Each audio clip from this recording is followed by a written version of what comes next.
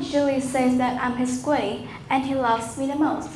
But I'm soon discovered out he doesn't love me the most. In fact, he loves someone else more than me. He stays with this person 24 hours per day. He may forget kissing me at night, but he never, ever forget bringing this person into his bed. Do you know who's it? Actually, it's not who, it is what. It's the mobile phone. So, you have been using this every day. But have you ever wondered what did it look like when it was 50 years ago? Who was his father and how it affects our life? So, today I will provide you some general information about mobile phones. Well, what is a mobile phone? A mobile phone is a device that can receive and send calls and messages by the satellite wavelength without any cord, and it can connect to every situation on the world. Well, how phones work? First, the mobile telephone exchange will gather the information of the cell transmitters around. When it has enough, it will spread news to our phones, and we can receive more news or messages whenever we want and whenever we are. There is an interesting history about mobile phone. In 1973, the first official phone was born, and it was after just a break. People tried to make it smaller. 16 years later, the Motorola Microtech had decreased its size, and it was a lot more useful.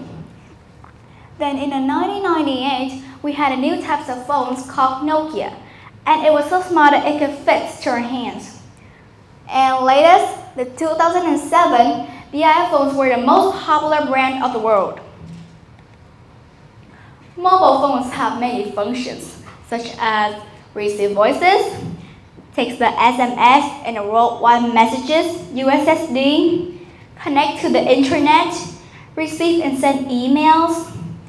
Still more, take pictures with a camera, be as a wallet, an alarm clock, see the calendar, and listen to the MP3 player. From a mobile, people exchange into a smartphone.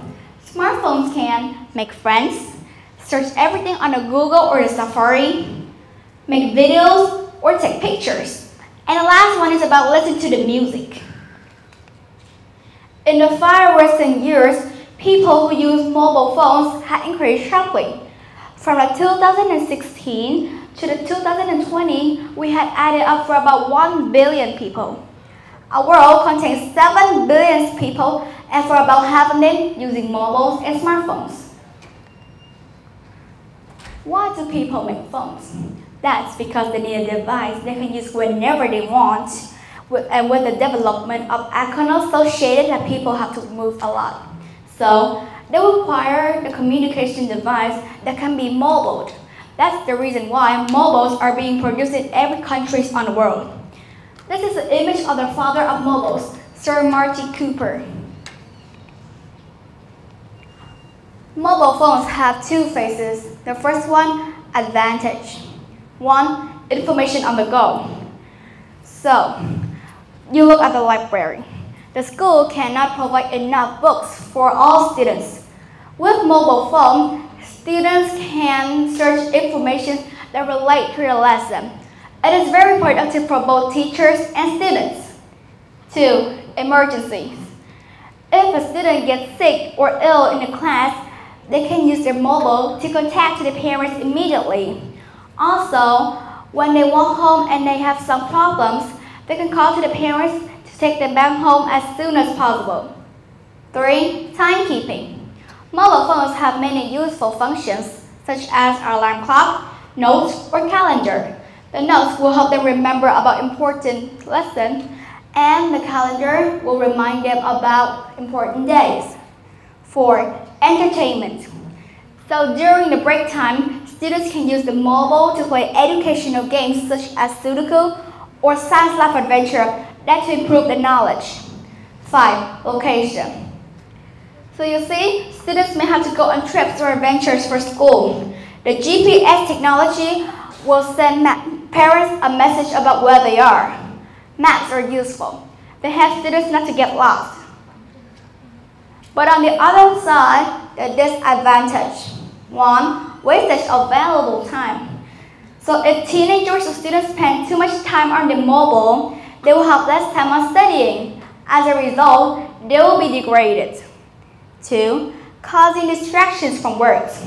Imagine if the students keep checking messages or emails on their mobile every 5 to 10 minutes. How can they focus on their work or lesson? This is obvious distractions. 3. Causing cyberbullying. With mobile phone, teenagers or students can easily access through Facebook, Zello, or Viber, where cyberbullying are in common. Cyberbullying is very dangerous. Sometimes it can cause suicide. 4. Various health problems and sleeping issues, such as anxiety, anger, depression, tension, and etc. And last but not least is about road accidents. Imagine the people while driving a car or riding on motorbikes and they keep listening to the calls or sending messages, it will cause accidents. Sometimes it only gets injuries, but sometimes, worst of all, it can cause death. So, mobile phone is very useful and necessary to our life. We cannot live without mobile phones. But we in control, or we are controlled by mobile phone. It is completely depends on us. Thank you.